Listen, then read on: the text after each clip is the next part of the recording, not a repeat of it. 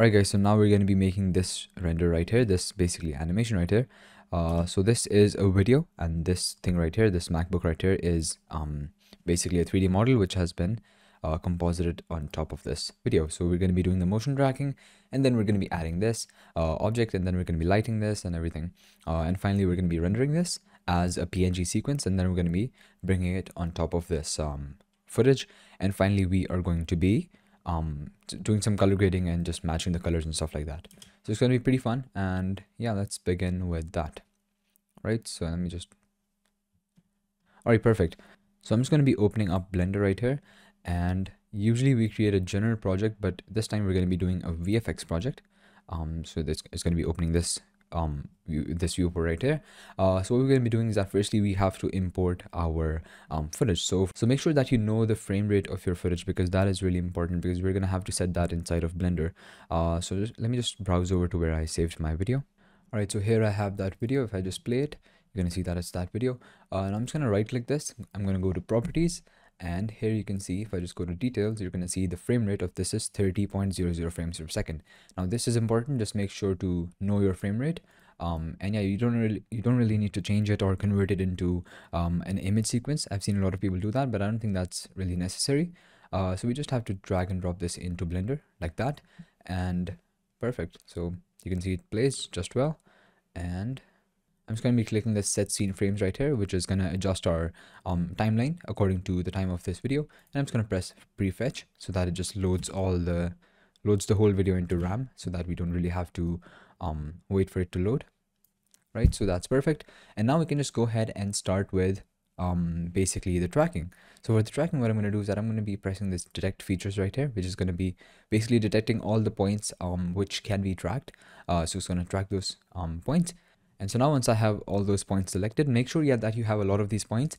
If, for example, if you don't have that many, then you can simply just press detect features, and then you can just go down to this menu, and you can basically reduce the margin to something like 8. That's going to maybe add some points, and then you can reduce the threshold as well. So for example, 0.01, that should be fine. And the distance as well, you can just make it 80 or something like that.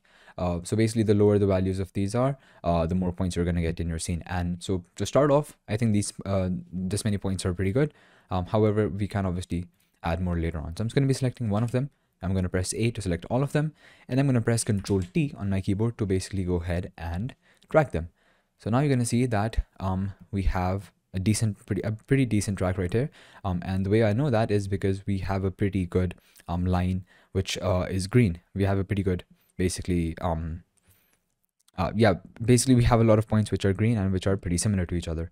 However, we do have a few problems. So for example, this one right here, the red ones are not useful for us. This one right here is going away from the whole group, so I'm just going to delete that, and I'm going to be maybe selecting this one. So every basically curve which goes against the main group is not good for us. I'm going to delete those as well, and this one, of course. The rest seem to be fine. This one is not. This one isn't, of course. Maybe this one. Now, if you have a lot of these, then you might have to spend some time with that. However, there shouldn't be that many. Let me delete that as well. I think we're good. Actually, I don't think I should have deleted that. Yeah, never mind. I'm going to delete that. Apart from that, I think we're looking pretty good. Yeah. So let's go ahead and firstly just, what do you call it? Yeah, let's just solve this camera, and then we'll see what kind of error we get, and then we're going to be tweaking it and making changes later on if need be. Right, so I'm just going to go to frame number 1, and right now what I'm going to do is that I'm simply going to go to tracking settings, and I'm just going to press this button right here. I'm going to set it to blurry footage because that just seems to be working fine for this scene. You can set it to others if you want, and you can just try solving the camera, and then just see which option gives you the least solve error.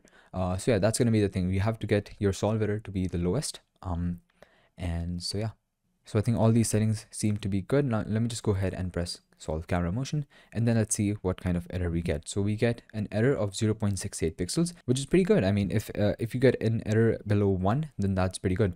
So I don't think we really need to do that much tweaking. However, if you do get an error, for example, then you just have to add more points, and then you have to keep tracking it again and again until you get a good solve error. And for example, if you just go ahead and let's say many of your points disappear, then what you have to do is you have to go to that point, just press detect features, and then you can just track it later on. And I just pressed Control Z because I don't really need more points because I have enough. And yeah, so if your camera has a lot of motion, then you are going to need a lot of points, and then you are going to have to add a lot of points later on as well, because obviously otherwise it's not going to look that good, right? So I think we are good to go with the tracking part. It is looking pretty decent. Now we can move on to the next step, which is going to be adding the laptop and everything. So for that, first, let me just set this as background so that we have it in our viewport. Then I'm going to set up tracking scene as well. Now what this is going to do is that this is basically going to sort of create the whole scene for us like that. And now you're going to see that if I just get rid of this cube, you're going to see that I have this plane which I can rotate and adjust according to what I want. And I think to make sure your perspective seems correct, so something like that seems to be correct. I'm moving it by pressing Shift Z, which means that I am basically moving it in all axes except for the Z axis. So you can see it looks it sort of looks as if it is on this table. The perspective is fine. Now if I just get out of my camera, you're going to see that we have a lot of these points. And so basically you want your scene, you want your plane to be in line with these points. What do I mean by that? Let me just show you an example. So why am I not seeing this camera option right here? So I'm just going to go to this option right here, and I'm going to turn this navigate on. And so now I have this camera option. Right now you're going to see that the points which we have in our scene are currently right here, right? So I'm just going to go to my camera, and you're going to see that most of my points are actually on top of this keyboard, which means that if our plane is in line with the keyboard, then that should be pretty fine for us. That should be pretty good for us. And right now you're going to see that the perspective is not actually matching that much. So we're going to have to fix that. So right now you see that these points, the general direction of these points isn't really straight. It's a little curved. So let's make our plane adjust to that, and then it's going to look a lot better. So let me just set this to local because I want it to rotate according to its own axes. I think something like that should be good. A little bit like that. GZ, let me move it down so that it's sort of in line with those with those points. And then maybe something like that. That seems to be a lot better. And yeah, you're going to see now the perspective is matching up pretty well. And it genuinely looks as if it is, as if this is sitting on top of this table.